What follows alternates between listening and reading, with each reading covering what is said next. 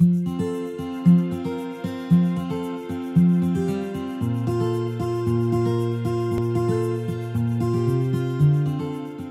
grading rubric is an assessment planning tool that lies with the teacher, but it can become an interesting part of the content of class activities.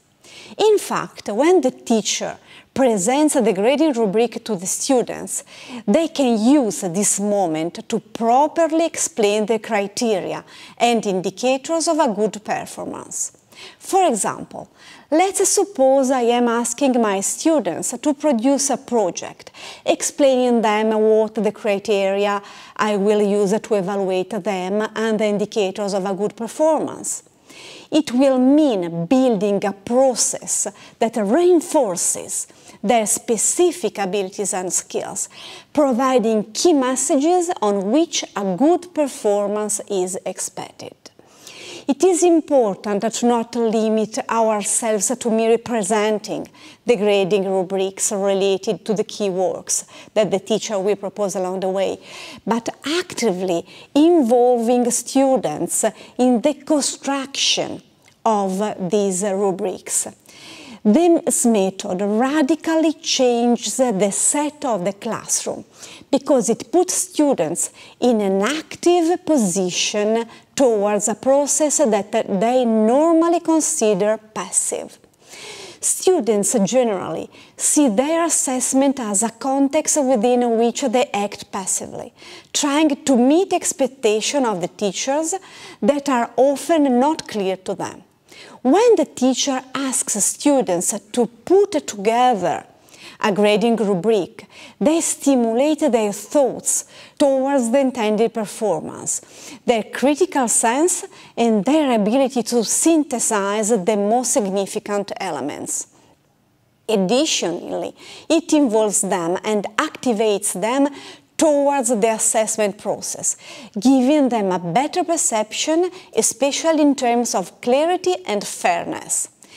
It is a matter of devoting some time in class to activate small group tasks that can also be carried out in very large classes.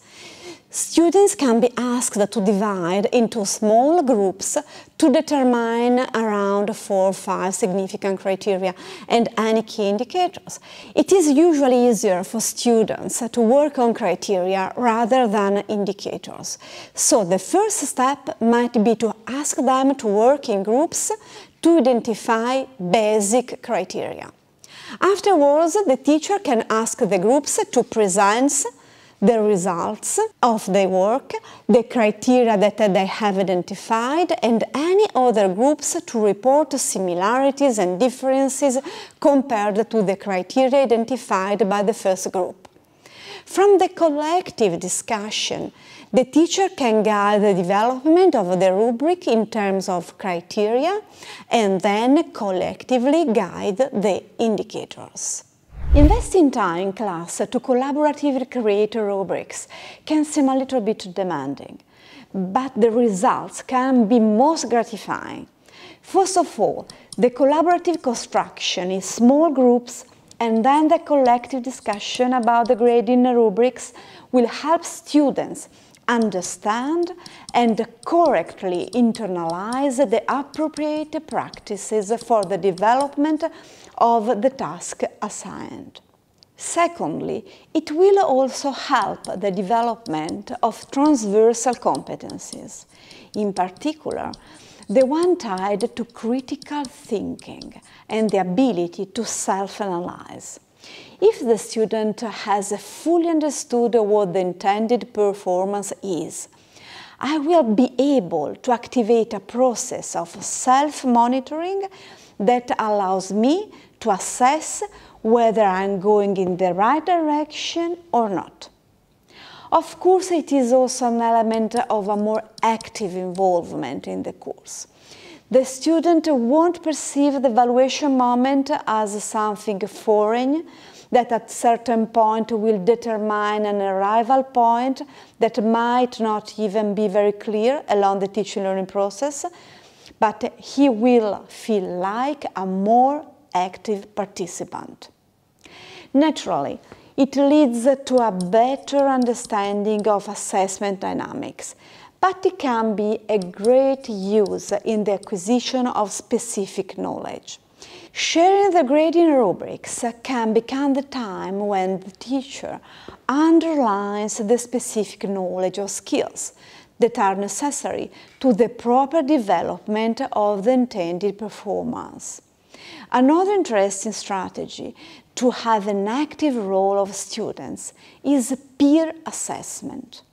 Many years ago already, Weaver and Cottrell underlined the fact that peer assessment encourages involvement, allowing to fully understand what the competencies that students are expected to develop.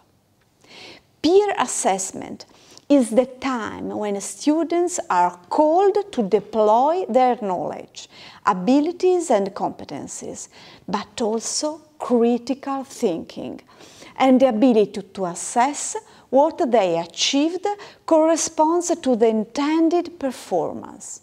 This can be naturally done during meetings, but also through the analysis of single works, perhaps even anonymized if the students hesitate a little bit in the assessment of their peers. It can even be a part of the evaluation process itself. Peer assessment strategies have come back to the forefront, thanks also to the development of the massive open online courses.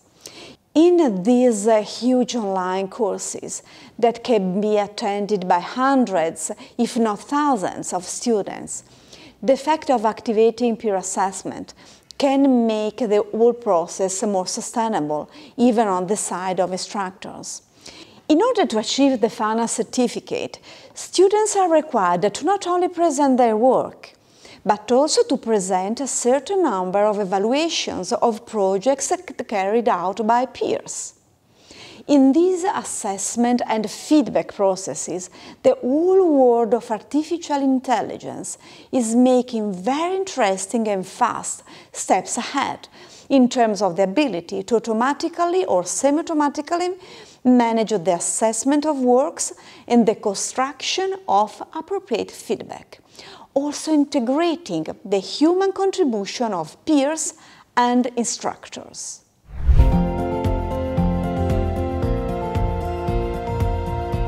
Let's summarize the main points. In the process of evaluation, the students are no longer a passive entity. It can be extremely interesting to involve them. One strategy to involve students is to activate them in the collaborative creation of grading rubrics, building together their criteria and indicators that will be used to grade the performances that the educator will encourage, so as to make them better understood and more internalized during the activities. It can also be very interesting to encourage peer assessment that can become an element in the final assessment.